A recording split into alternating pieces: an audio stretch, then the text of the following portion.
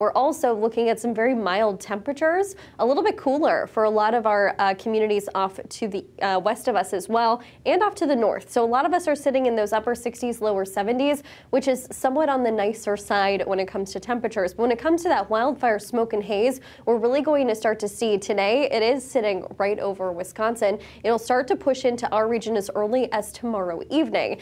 Once it does start to make its way in, the good news is it is in the upper levels of the atmosphere. However, if it is able to sink down to the surface level of the atmosphere, that's when we will start to see our air quality greatly decrease. So something we'll keep an eye on as we enter the rest of the weekend. For today, though, things are looking mighty fine. Lots of sun. Overall, temperatures in those upper 60s will only rise to the middle and lower 70s, so a little bit on the cooler end. We're also seeing full-on clear skies. Lots of sunshine among every single one of our communities. All of those rain showers from yesterday have since exited all the way off to the east. Nothing we have to worry about. There are clear skies to the west of us, which is great. That means we'll just continue on with this clear sky pattern.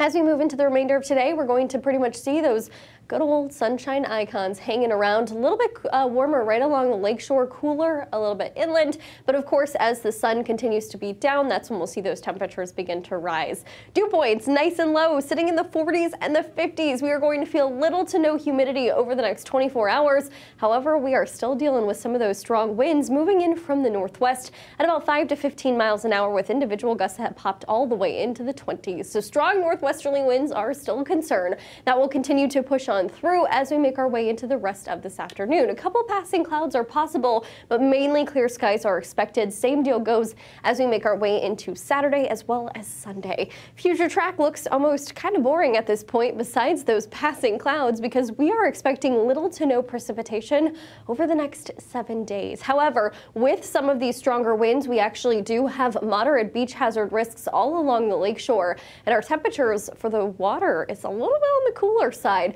Winds again strongest later this afternoon.